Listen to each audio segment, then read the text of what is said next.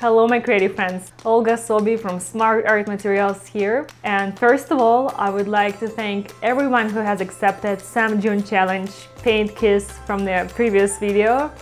I was so happy to see all of your results already and looking forward to see a lot more. And if you have no idea what I'm talking about, we have a pouring challenge happening and I'm going to include all the details in the description of this video, so check it out. So today in this video I'm going to do one more paint kiss following the guidelines from the challenge, but I'm going to use totally different colors and I just want to show you the different possibilities of this technique and the way different colors can totally change the outcome. So let's get started. So for my two cups today, I have a lot of purples and violet shades and some golden and warm yellow colors. And I'm going to do the purple cup first. And my first color is, it's this dioxidine purple. I don't know if you guys can see it. It's actually heavy body paint by Liquitex. And I do not recommend you to use heavy body color for pouring. But if you have it from previous painting like I do, there is a way to mix it up to a nice pouring consistency. And in the description of the video I'm going to give you a couple tips on how to do that. So my second color, it's a very beautiful color, I really like it. It's quinacridone magenta, quinacridone. Okay, I'm just gonna write it down, this is how it looks. Also a heavy body color, but again I mixed it up to a nice smooth consistency. My next color is purple and it's a metallic purple by Artist Loft. I have never used this color before. It doesn't look very metallic-y when wet, but it's supposed to look kind of nice when dry. And between the layers I want to add a touch of titanium white, just to mix it up a little. This color is, okay, I can't remember the name of this color. I think it was a deep magenta by Liquitex Basics. I can't remember it now, but I'll write it out in the description for you guys. And the last one is just the purple by Saks Acrylics. A lot of different shades of purple and violet, and I'm finishing it up with some white. Alright, now the warm cup. So I'm going to start with some gold, and I want to make this cup basically gold with different tints of other colors. So I'm starting with gold. My next color is golden yellow by Saks Acrylics. I really like this color. I think it looks very good with yellow, with gold, when you put them side by side. Touch of white between the layers. Next color, what's the name of it? Sort of a beige color by Sargent. I can't remember really the name, but it's also very nice, very soft color. I think it also works well along with gold. I want to add a touch of orange just to warm it up a little, make it a bit bright, a little brighter. And again, some gold. A lot of gold. I want this cup to be very gold. Very metallic-y. And again, finish it up with white. Okay, my cups are ready. Oh, I made them super full this time and I'm ready for the pour. Alrighty, so today I'm working on a 16 by 16 square canvas and I'm really looking forward to see how the paint kiss turns out on a large canvas. According to the challenge, I'm starting with a base, with a white base. And I'm using titanium white for that. And as always, just with my spatula, move it in all around.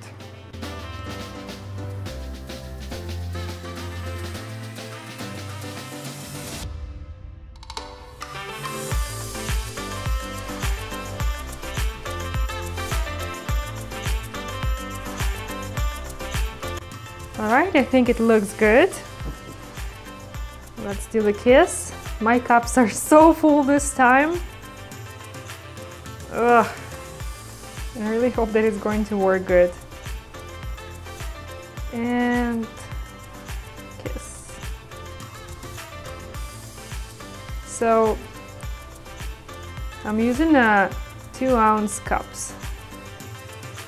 I have an article on my website where I share tips on how to do the paint kiss technique the most effectively. I'm going to also link it in the description. And if you have never done a paint kiss before, definitely check it out.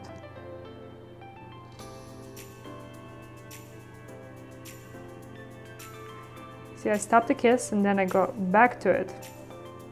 And this is how I got some purple on my golden side. I want to do this one more time. So I stop and go back to kiss again.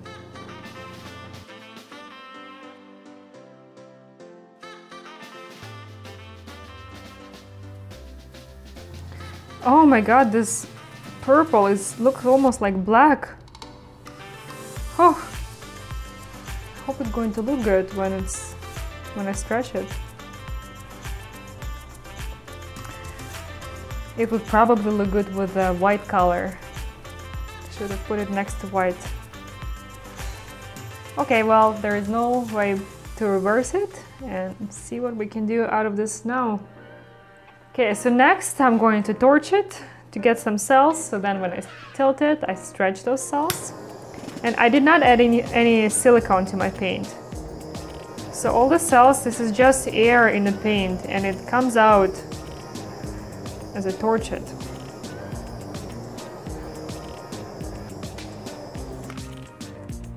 I think this is good enough.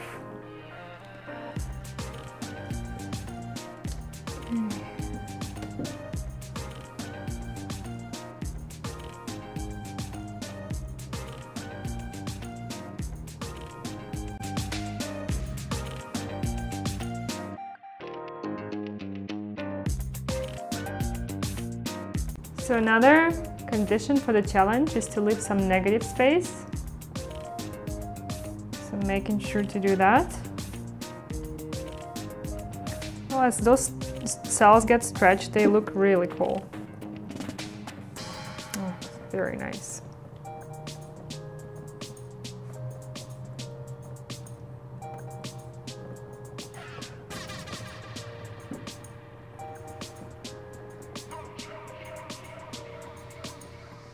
I really like the purple side, and the golden side looks kind of boring, so I want to tilt it a bit more.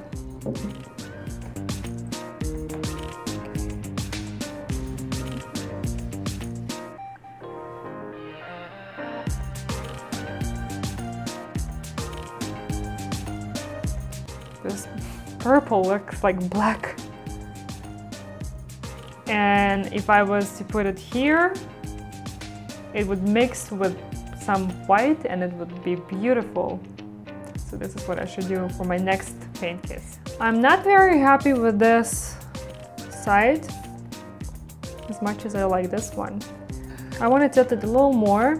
I don't know, maybe I'm going to regret it, but yes, I'm going to do that.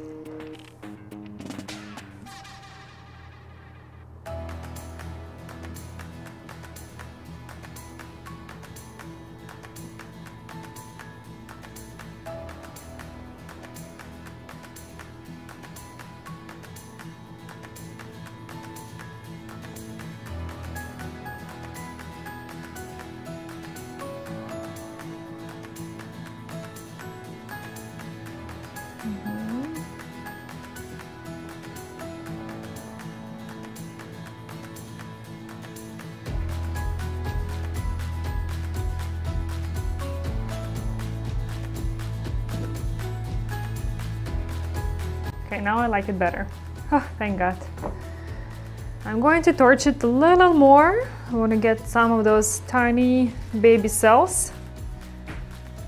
And I'm going to probably stop.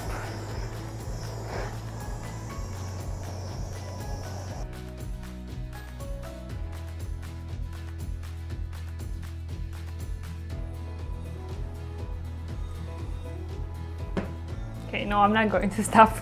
There is one more thing I want to do. I want to make those edges a bit more not so sharp.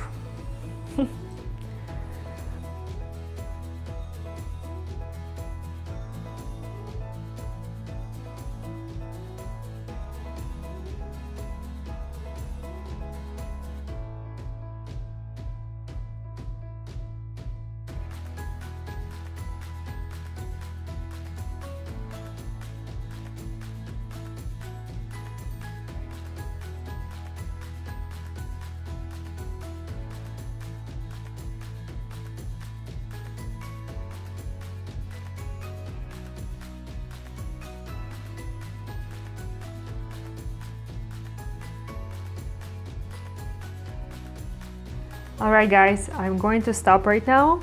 I will show you a couple close-ups because there is a lot of details, a lot going on, and I want you to see all these beautiful cells and rings.